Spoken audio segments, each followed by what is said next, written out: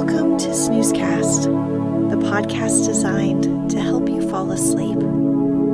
Find us on snoozecast.com and follow us on social media and wherever you listen to podcasts. This episode is supported by Our Beating Hearts. Tonight, by listener request, we'll read the second part to the classic 1847 novel Jane Eyre by English writer Charlotte Bronte. It's the story of a young orphaned girl who lives with her aunt and cousins and is mistreated by them. The novel is considered one of the greatest works of English fiction. In Part 1, we read Chapter 1 and the opening of Chapter 2. Poor little Jane is bullied by her entire adopted family of an aunt and cousins, along with being misunderstood and treated meanly by their servants. After she is unfairly punished for standing up for herself by being locked in a guest room, she starts to examine this red-colored room further.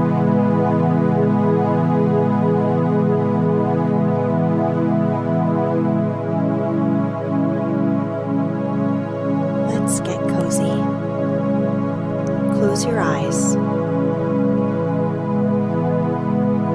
Relax your body into the softness of your bed. Now, take a few deep breaths.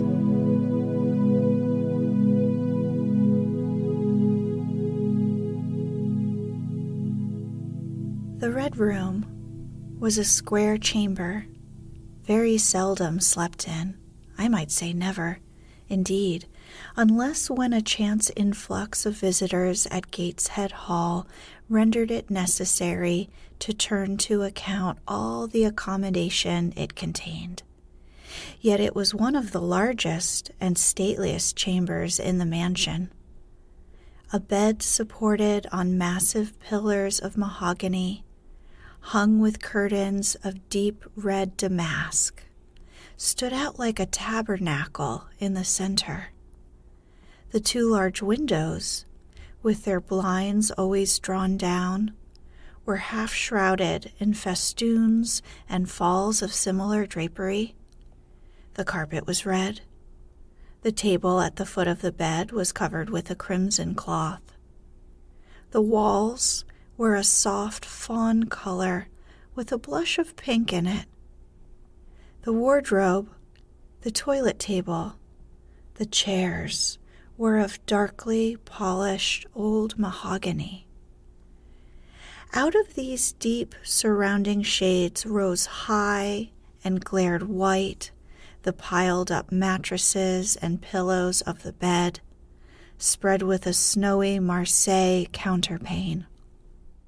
Scarcely less prominent was an ample, cushioned, easy chair near the head of the bed, also white, with a footstool before it, and looking, as I thought, like a pale throne.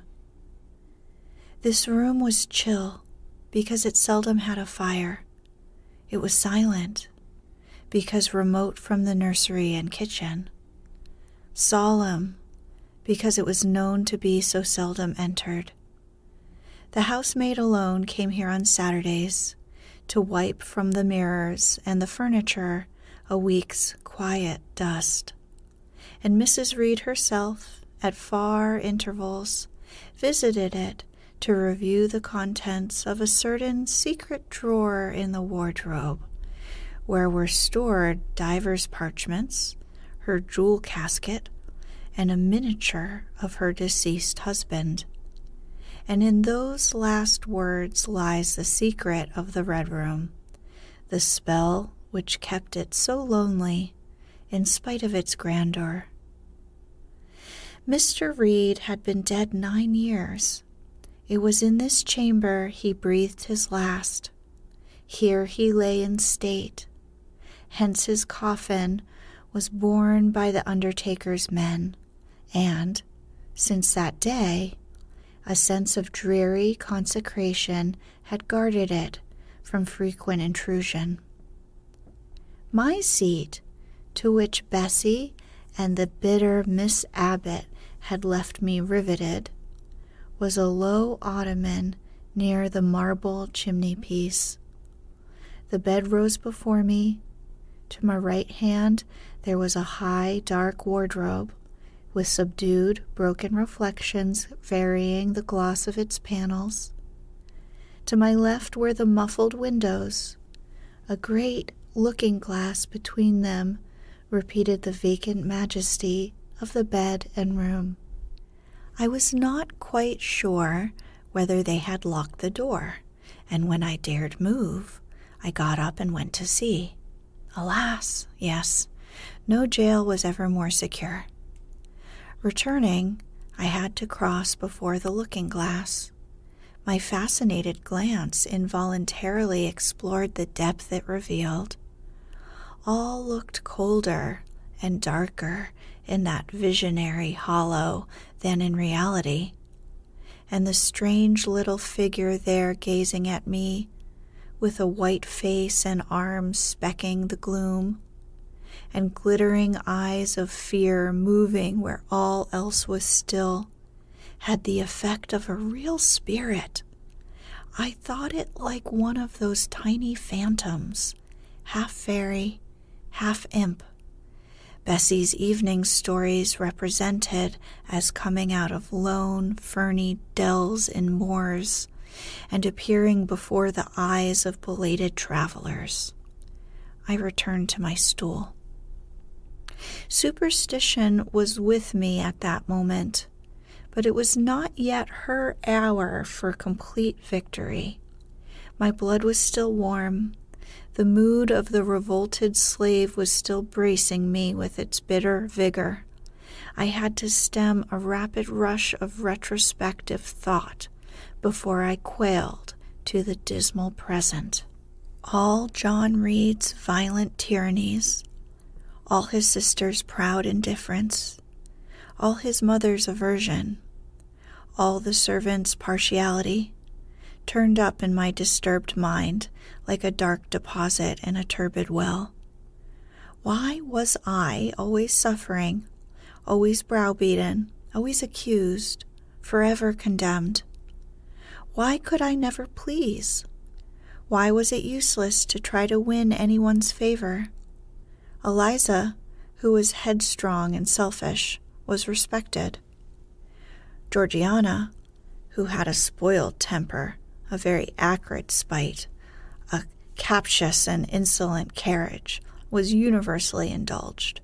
Her beauty, her pink cheeks and golden curls, seemed to give delight to all who looked at her, and to purchase indemnity for every fault. John no one thwarted, much less punished, though he twisted the necks of the pigeons, killed the little pea-chicks, set the dogs at the sheep, stripped the hothouse vines of their fruit, and broke the buds off the choicest plants in the conservatory.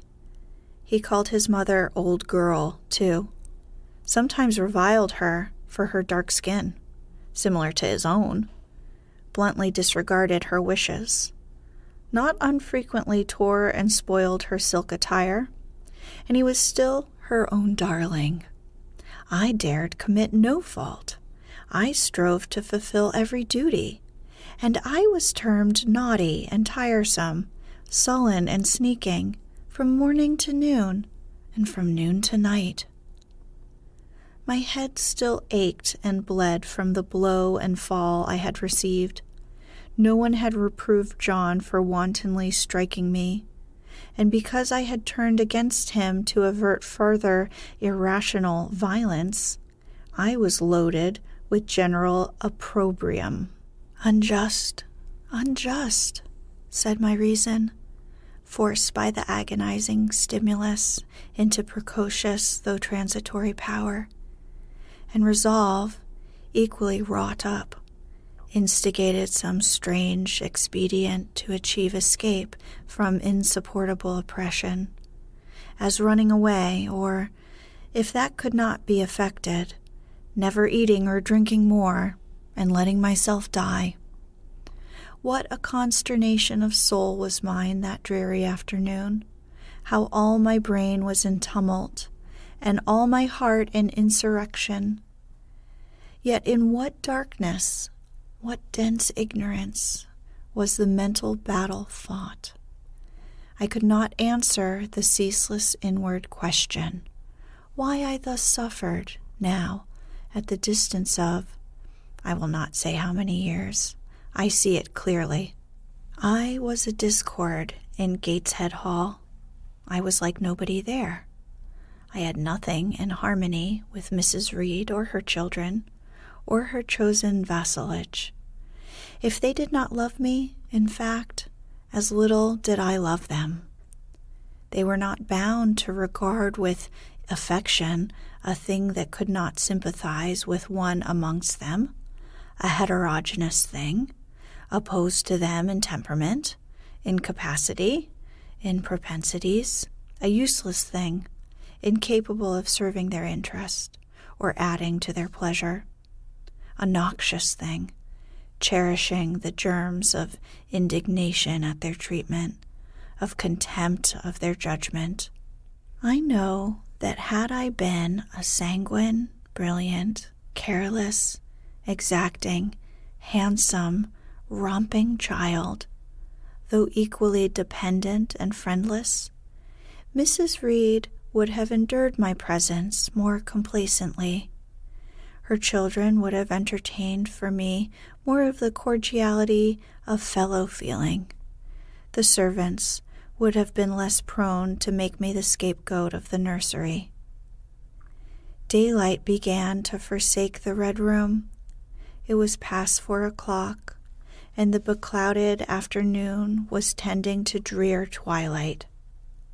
I heard the rain still beating continuously on the staircase window, and the wind howling in the grove behind the hall. I grew by degrees cold as a stone, and then my courage sank. My habitual mood of humiliation, self-doubt, forlorn depression fell damp on the embers of my decaying ire. All said I was wicked, and perhaps I might be so. What thought had I been but just conceiving of starving myself to death? That certainly was a crime, and was I fit to die? Or was the vault under the chancel of Gateshead Church an inviting bourne? In such vault, I had been told, did Mr. Reed lie buried, and led by this thought to recall his idea, I dwelt on it with gathering dread. I could not remember him, but I knew that he was my own uncle, my mother's brother, that he had taken me when a parentless infant to his house, and that in his last moments he had required a promise of Mrs. Reed that she would rear and maintain me as one of her own children. Mrs. Reed probably considered she had kept this promise, and so she had, I dare say, as well as her nature would permit her. But how could she really like an interloper not of her race, and unconnected with her, after her husband's death, by any tie? It must have been most irksome to find herself bound by a hard-wrung pledge to stand in the stead of a parent to a strange child she could not love, and to see an uncongenial alien permanently intruded on her own family group. A singular notion dawned upon me. I doubted not, never doubted, that if Mr. Reed had been alive, he would have treated me kindly.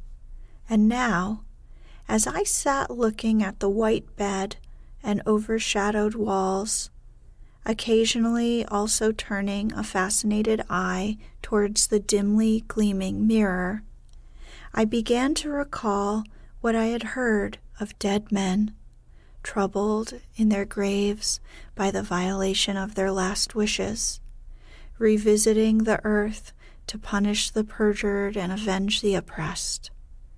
And I thought Mr. Reed's spirit, harassed by the wrongs of his sister's child, might quit its abode, whether in the church vault or in the unknown world of the departed, and rise before me in this chamber.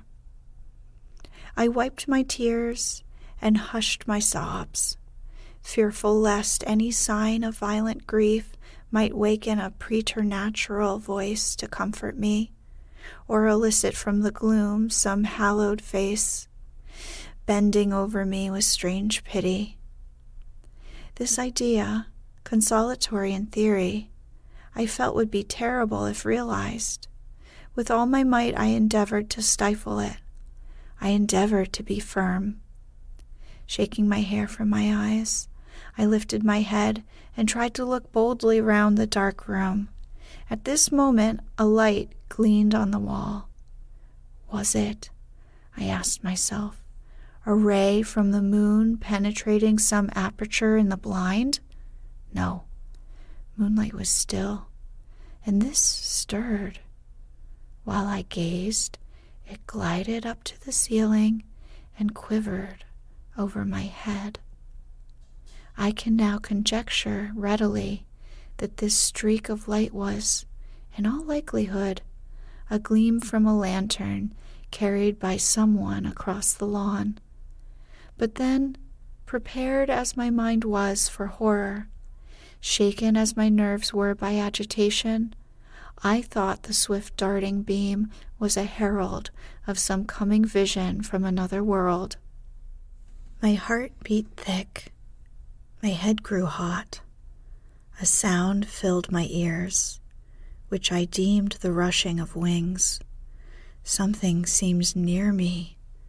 I was oppressed, suffocated. Endurance broke down. I rushed to the door and shook the lock in desperate effort. Steps came running along the outer passage. The key turned. Bessie and Abbott entered. "Miss Eyre, are you ill?" said Bessie. "What a dreadful noise! It went quite through me," exclaimed Abbott. "Take me out.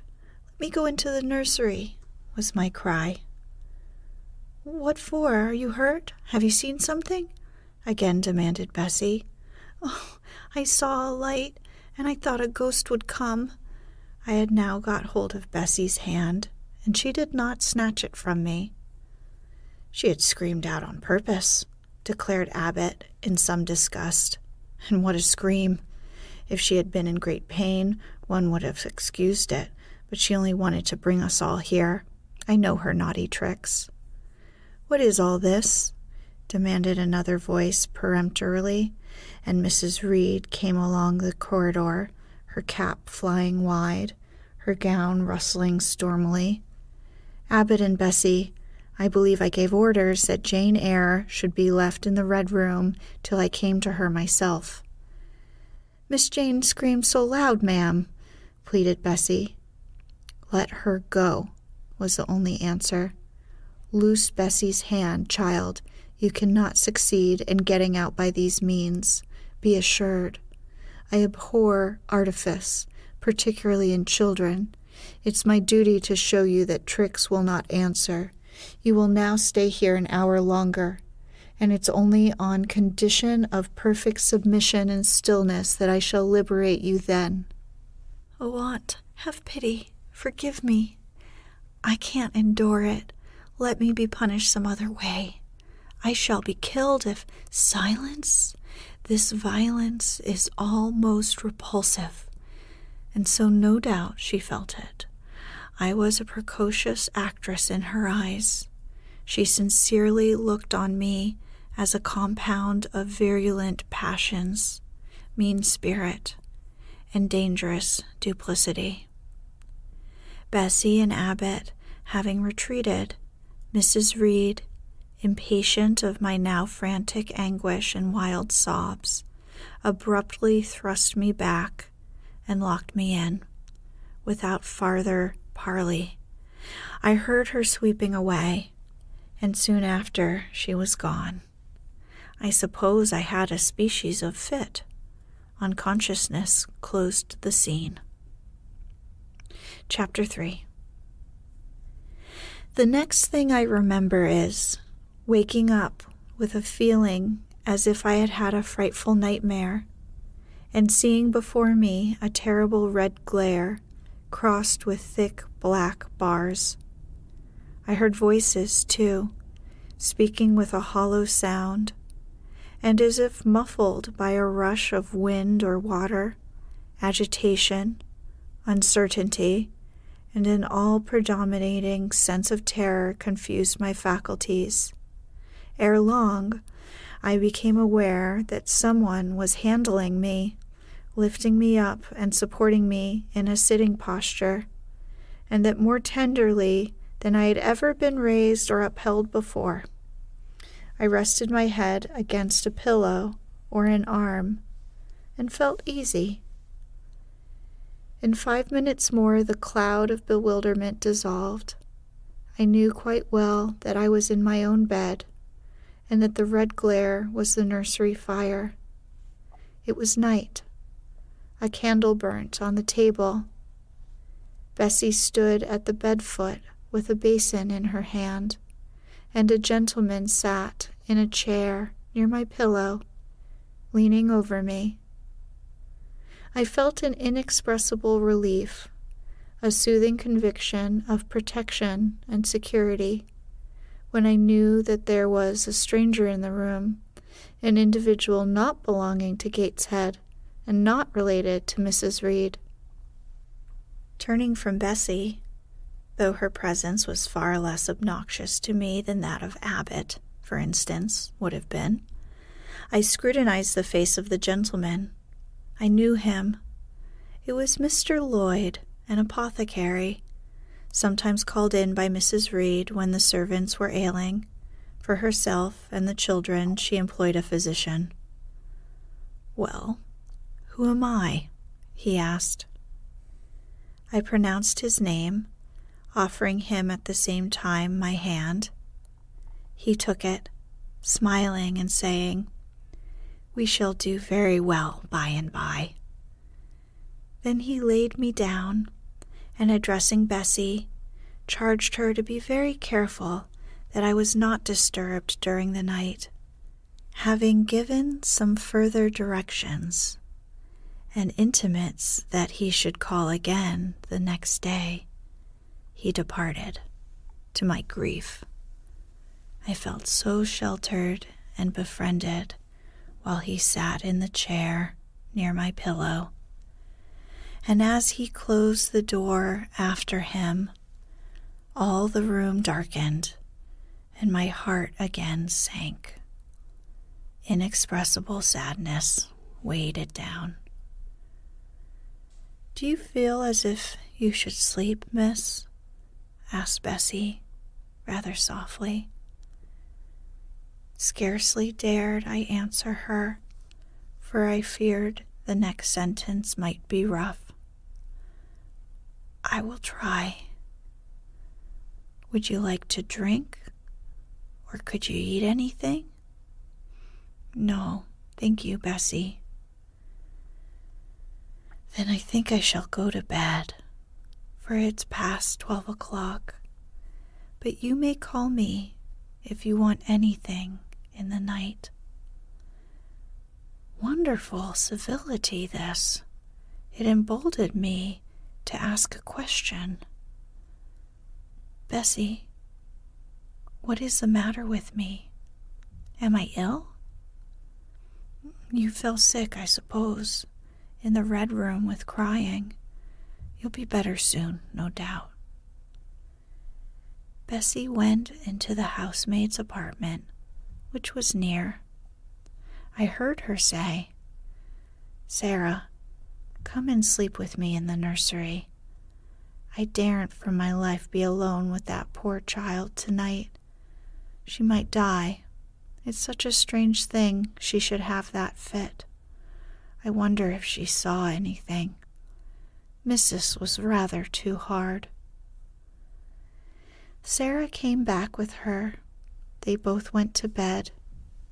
They were whispering together for half an hour before they fell asleep. I caught scraps of their conversation. from which I was able only too distinctly to infer the main subject discussed. Something passed her, all dressed in white, and vanished. A great black dog behind him. 3 loud raps on the chamber door. A light in the churchyard just over his grave, etc., etc. At last, both slept. The fire and the candle went out. For me, the watches of that long night passed in ghastly wakefulness, strained by dread, such dread as only children can feel. No severe or prolonged bodily illness followed this incident of the Red Room. It only gave my nerves a shock, of which I feel the reverberation to this day. Yes, Mrs. Reed, to you I owe some fearful pangs of mental suffering, but I ought to forgive you, for you knew not what you did. While rending my heartstrings, you thought you were only uprooting my bad propensities. Next day, by noon, I was up and dressed, and sat wrapped in a shawl by the nursery hearth. I felt physically weak and broken down, but my worst ailment was an unutterable wretchedness of mind, a wretchedness which kept drawing from me silent tears. No sooner had I wiped one salt drop from my cheek than another followed. Yet, I thought, I ought to have been happy, for none of the Reeds were there. They were all gone out in the carriage with their mamma. Abbott, too, was sewing in another room, and Bessie, as she moved hither and thither, putting away toys and arranging drawers, addressed to me every now and then a word of unwonted kindness. This state of things should have been to me a paradise of peace, accustomed as I was to a life of ceaseless reprimand and thankless complaints. But, in fact, my racked nerves were now in such a state that no calm could soothe and no pleasure excite them agreeably. Bessie had been down into the kitchen, and she brought up with her a tart on a certain brightly painted china plate, whose bird of paradise, nestling in a wreath of rosebuds, had been wont to stir in me a most enthusiastic sense of admiration, and which plate I had often petitioned to be allowed to take in my hand in order to examine it more closely, but had always hitherto been deemed unworthy of such a privilege. This precious vessel was now placed on my knee, and I was cordially invited to eat the circlet of delicate pastry upon it.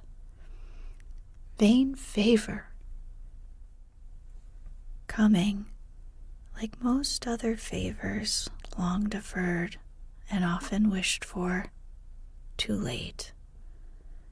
I couldn't eat the tart, and the plumage of the bird, the tints of the flowers, seemed strangely faded.